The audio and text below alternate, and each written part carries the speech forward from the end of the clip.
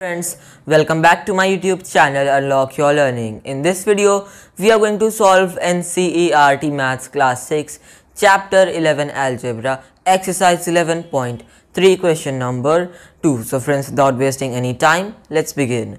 This question is, which out of the following are expressions with numbers only? Now expressions are given. Now it is asking us, in some expressions you must have seen there are variables. Variables are what?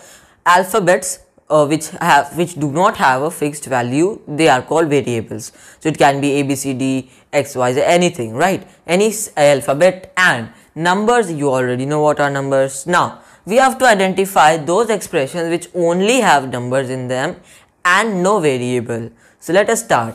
First one is is y plus 3. Now again you see y is a variable, so we are not going to take this as an expression with numbers only. Then next one, if you move on, so 7 into 20 in brackets minus 8z. Now this z you see is also variable, so again move on. 5 in brackets 21 minus 7 plus 7 into 2. Now if you see here, no variables are there, right? So this expression is what? An expression which has only numbers. Now D part, if you see, is 5.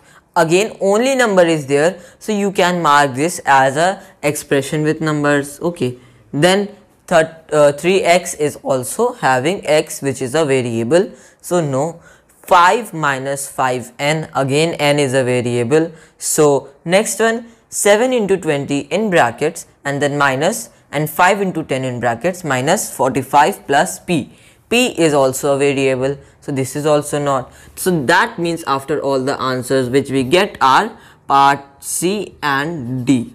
So these two parts are those parts which are expressions which have only and only numbers in them. Okay, and friends, this is all for today. If you are new to my YouTube channel, do not forget to subscribe and hit that bell icon down below so that you get notified whenever I upload a new video. Also leave a like on this video. Till then, stay home, stay safe, wear a mask, maintain social distancing and take good care of yourself. Bye bye.